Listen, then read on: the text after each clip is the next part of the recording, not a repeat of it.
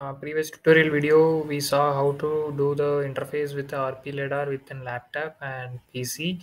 Now we are going to see how to interface the YD lidar with our laptop, and I give the step-by-step process of interfacing YD lidar in Notion documentation in my description.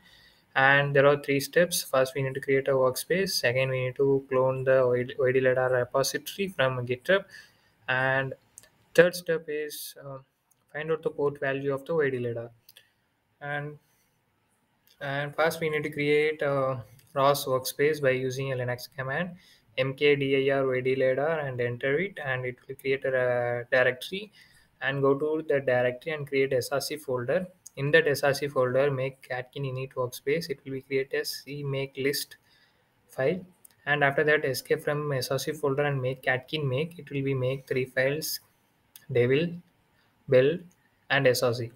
In src folder only we need to clone all the things into source files, and repository links should be cloned in src folder. And I give in second step, I give the repository link of YDLidar, and go to that repository and copy that link and paste it on src folder by git clone that src git clone, and that YDLidar link into that src folder. After that, make catkin make, and after catkin make, it will be make the essential files and list and libraries which all need to build for YDLidar. It will be build, and after that, we need to find out the port value of YDLidar.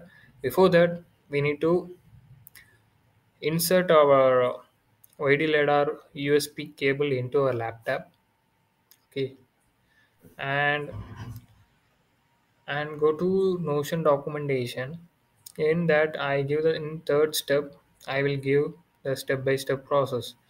First is find out the port value, and before that, insert your USB cable into your laptop and enter it. It will be show the USB 0 in red color. That is in port value, and we need to enable that port value using a chmod command, and enter the password of your system and enable your port value. And I'm using a X2L YDLidar version, and for that I give the launch file in my repository and run the YDLidar package. Go to terminal and run the YDLidar package by type ROS launch X2L dot launch. It will be launch the YDLidar.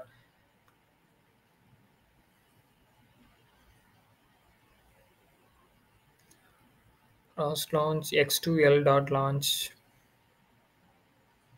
And after launching the RP lidar, it will be publish the sensor information by the scan topic from OID lidar to our laptop using a scan topic. And using that scan topic, we can visualize the sensor information using a visualization software Rviz. Right. Open another terminal and type ROS topic list. It will be list what are the topics available on our workspace. It will be ROS topic, TF, and scan. These are all the topics available on our workstation. And using a scan topic only, the YD lidar will be publish the sensor information from lidar sensor to the laptop using a scan topic. And after, make sure that scan topics available, type ROS topic echo list. It will show the numerical values of the YD lidar. And after find out that, open the RVs by type always on our terminal. Go to add and make my topic, and in that laser scan, add that one. Go to frame and add a base foot frame or base link, and it will be show the sensor information in Navis, and it will is not visualized for now. Scan will be very less, so we need to improve or increase that change in that value by 0.01 to 0.05. Now it will be easily visualized for us. Now the information is visualized, and open the terminal and type ROS topic echo list or ROS topic list. It will show the what are the topics available on our system. Now type ROS topic eco list.